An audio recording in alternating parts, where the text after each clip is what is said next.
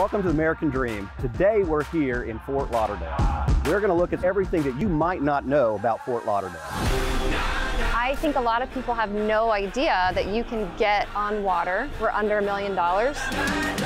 You really brought to light a lot of local chefs who wouldn't have otherwise had the exposure. Just the taste, the colors, the detail is just second.